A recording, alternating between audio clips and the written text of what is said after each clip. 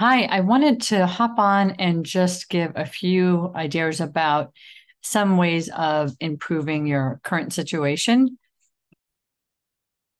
And this is an area of relationships, right? Trying to have healthier relationships or trying to deal with the loss of a relationship. And so I have a few challenging questions to ask you today. And one of them is, how can you assure yourself of having the worst result from the situation that you're in? Like, what would make it worse? What could you do that could make it worse? That's your number one first question. And are you doing any of those things right now?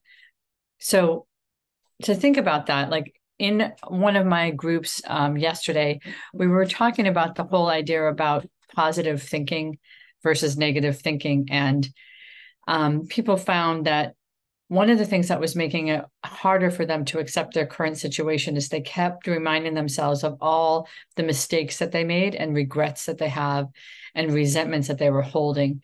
And that just continuing to ruminate about all of those negative things just kept them feeling more and more isolated, more and more paralyzed about moving forward.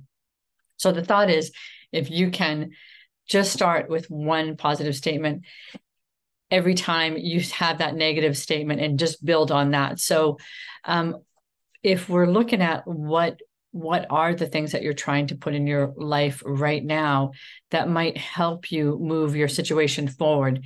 So in our group last night, it was even telling people in the group, this one person was even telling people in the group that they felt isolated. They felt like no one could relate to them. And even breaking out of a situation like that made them feel like they were actually doing something that was really hard for them. And then they got the feedback that other people felt the same way. And from there, they could start connecting. So sometimes our negative mindset and the things that we're telling ourselves keep us really stuck. So in the next video, I'm going to talk about some of the basic cognitive distortions that I want you to watch out for and watch yourself doing these, because these are the ones that are going to keep you really trapped. So listen to the next video to get that tip. I just want to make sure I break this down so that you can have a lot of time to think about what I'm saying and not feel like I'm just going on to another tangent. So I'll see you in the next video.